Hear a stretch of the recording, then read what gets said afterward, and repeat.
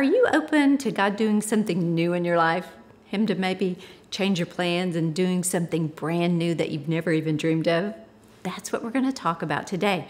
Now listen to this statement. If you can't let go of your now, you'll never grab hold of your new. Oh, that's good, y'all. You got to let go of your now to grab hold of your new. Now, have you ever thought that God just might want to do something new in your life? And you know, the chances are when he does something new, it's probably not going to look like anything that you've ever experienced before. Why? He wants to grow us. He wants to get us out of our comfort zone because he really does have amazing things in store.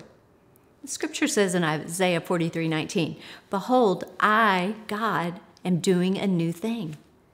God wants to do something new in your life. F. Scott Fitzgerald said this, "It's never too late to become who you want to be." I hope you live a life that you're proud of, and if you find that you're not, I hope you have the strength to start over. I love that. You know, we all know change isn't easy, but it's gonna happen in our lives. We may not like it, but sooner or later, we're gonna be faced with situations that really do pull us out of our comfort zones. Situations that challenge us to grow and stretch us beyond our limits. Y'all, that's inevitable. And we can either be open to the change and growth, or we can shrink back, remain the same, and stay in our comfort zone. You know, if you think about things in your life that have happened, that maybe it was a trial, maybe it was an obstacle, maybe it was just a difficult time, the most difficult time in your life.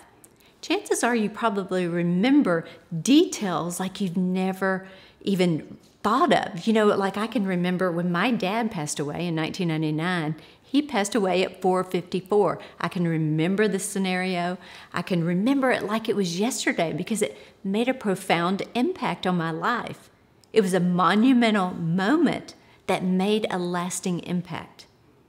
Now, for me and my family, you know, we weren't expecting my dad to die. He'd been sick for a while, but honestly, I didn't think he was going to die. I'm the youngest kid, and you know, that just doesn't enter my mind, or it didn't enter my mind. So his death was a shock to all of us. Now, he lived a long, good life. He was 77 years old. Do you know, almost instantly after my father's death, 6 minutes later, the news was on in his hospital room. A reporter got on there and announced Daddy's death, and then he gave the statistics of if a son or daughter took over the church. You know what those statistics said? That the church would more than likely fail. Tell you something, y'all, that wasn't good news. We weren't expecting my dad to die, and then just 6 minutes later, we have this reporter that's giving us news that we didn't want to hear. See, you have to come at it from our perspective. My dad and mom had pastored that church for well over 40 years, and now all of us, all of my brothers and sisters and I, had the weight of this church on our shoulders. We didn't know how we were going to pastor a church. We didn't know how we would ever fill my dad's shoes. It was too much for our minds to conceive. We didn't know how it was going to work. And on top of that, I was 2 weeks away from delivering my fourth baby. It was hard for me because my dad had been there for the birth of all my other kids, and I couldn't fathom him not seeing my new baby.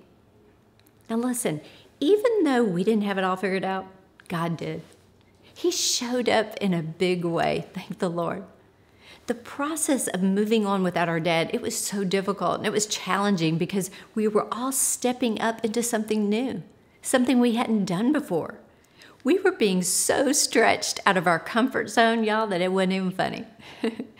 The great news, God was always there.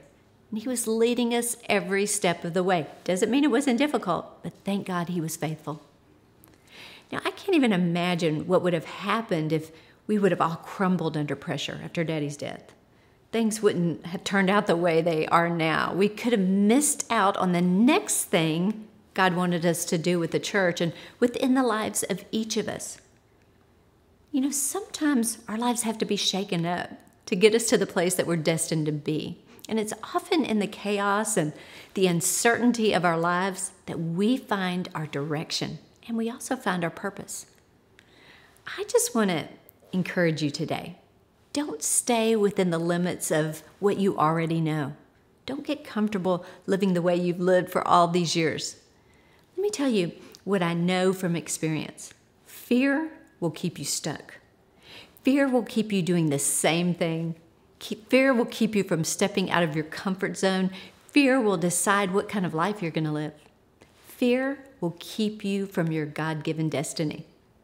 So don't make decisions in the now that hurt you in the next. Okay, I got to say that again. Don't make decisions in the now that hurt you in the next. In other words, don't allow fear to keep you from the new. Don't be afraid to start over. Don't be afraid to step out in faith.